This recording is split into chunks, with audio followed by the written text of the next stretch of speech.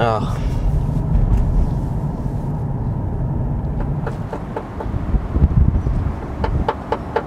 can't help thinking that I have made a mistake. I shouldn't have bought this car. Right, so today is the day I'm going to be finding out if my Jaguar has gotten through its MOT.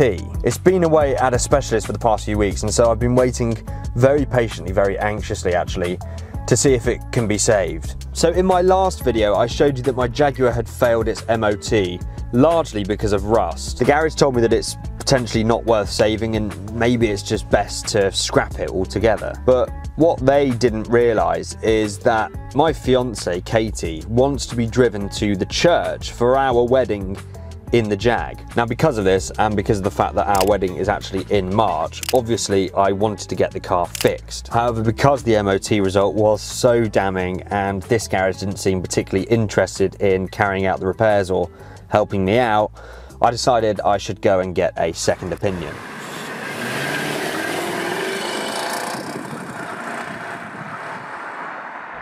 Okay, well, I'm on my way to drop the poor Jaguar off at a different garage for a second go at the MOT, where either they can confirm what the last garage said, which is probably most likely, or maybe, just maybe, they can give me some better news.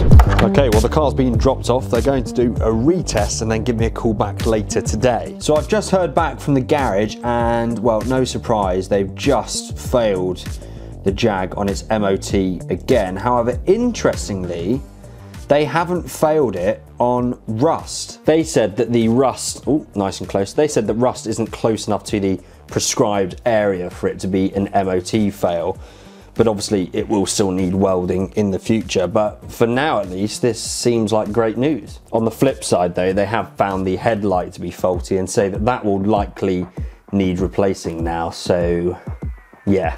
So come to think of it, it's kind of good and bad news. The rust is still there. It's not going to go anywhere, it's not going away. But at least in this garage's opinion, it's not enough to fail it on an MOT now. However, they have now failed it on a light issue, and so the car is going to need a replacement headlight. And well, if they can't find a used unit, I dread to think how much that's going to cost. So I suppose at this point, it's kind of like the doctor saying, well, great news, we're not going to need to amputate your foot, but we will need all of your toes. So in light of the most recent MOT, I've asked the garage to do the work that's needed to get it through. In an ideal world, I'd love for them to get all the advisories done now while it's in as well, including the rust, but they said that they wouldn't be able to get that done in time if we want to use the car for the wedding in March, which of course we do. So their recommendation was just to get the essential bits, i.e. the major failures on the MOT, sorted. So that's some suspension bits and a replacement driver's side headlight. I have to be completely honest with you, I'm a little bit worried about this one. I feel like I might have bitten off a little more than I can chew. I'm in a little bit of a tricky position where I've already spent more money than I wanted to and had actually planned for on the Jag. And now we're in the situation where actually, without an MOT, it's basically worthless and of no use to me either. So I have to spend more money to get it through. And what if it costs an arm and a leg to get it just through this MOT without the advisories? And then what if it needs loads more spending on it after that? I keep trying to tell myself that I'm doing good charity, I'm doing God's work. It's a really rare early V8 Jaguar S-Type. There was, well, not many made to start with, and there's even fewer left now. If I don't spend this money, then there'll be one less of these special cars on the road. It's a truly wonderful car too, supremely comfortable, it makes people smile, and it's full of charming quirks that you don't and you'll probably never see on newer cars. Of course, this is my job too. I make money by talking to you about these cars, and in one sense, every time something goes wrong, there's some content that can be made out of it. However, the truth of the matter is that's not what I want to be doing. I want to be taking these cars out, taking them on unlikely,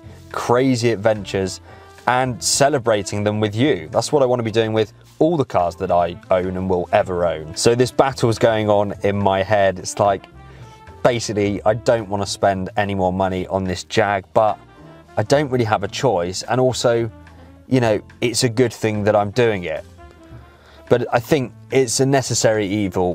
We'll get it through the MOT, and I guess it might cost a fair bit and it might need more spending on it after, but at least then we'll have another year where this car can be used. And so here we are, today is the day. I've just had a call from the garage this morning. They've retested the Jag finally, and it has passed its MOT. We've had the all green, the all clear to go and pick the car up. So I'm super excited. Let's go and do that right now. So now that we're actually picking up the Jag, it's been, I think, just over 3 weeks since I dropped it off. It seems that these early 1999 model S-Types are particularly difficult to source parts for, but needless to say, it's been pretty stressful and anxiety provoking, because I think, as I mentioned before, you know, the Jaguar at the moment is essentially my business. It's my only car that I create content around, and yeah, without it, off the road for 3 weeks, I've not been able to create any content with it and not make any money. So it's been a little bit stressful. I have to say I'm a little bit stressed about what bill is going to be facing us, but nonetheless, we're 20 minutes out, just a 20-minute drive, and we'll finally be reunited with our beloved Jag.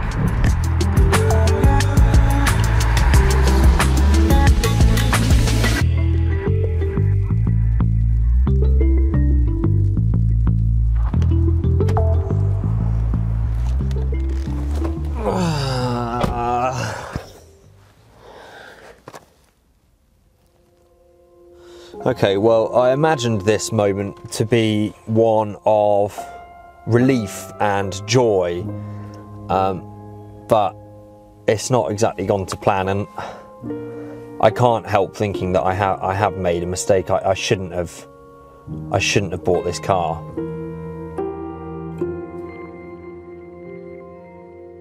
The car has passed its MOT. It's legal to drive for another year, but the advisories list is still quite literally as long as my arm, and now my bank account is empty.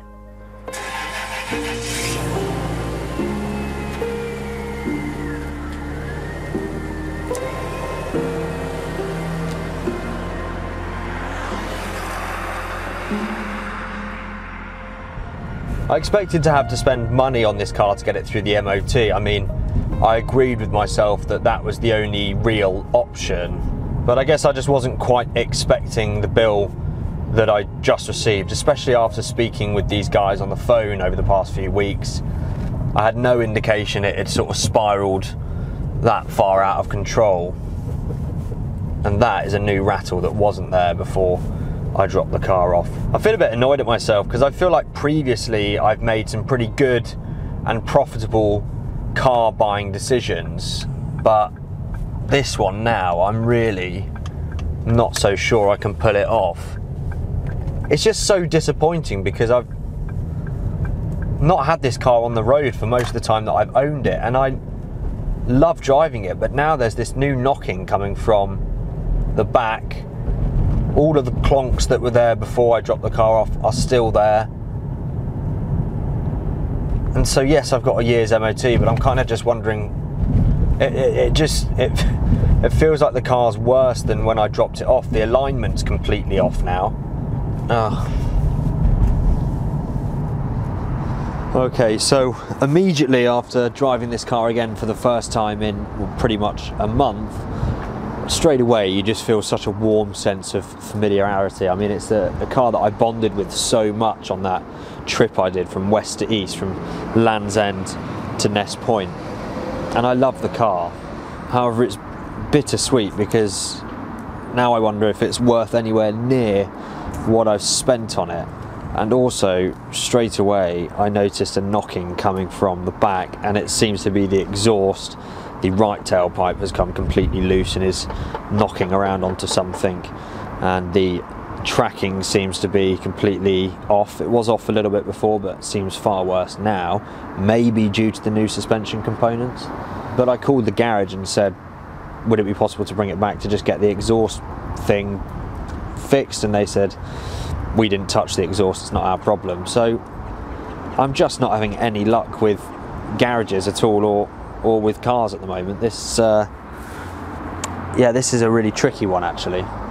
So I need a bit of time to digest this, and so on the next video on the channel we'll go through exactly everything I've spent on this Jaguar now, how much money I am into the car, because I actually don't know exactly after this myself. So we'll work it all out and talk about it, and maybe then I'll have a bit more of an overview and a clearer picture of whether we are sort of hemorrhaging money with this thing or if it's money well spent.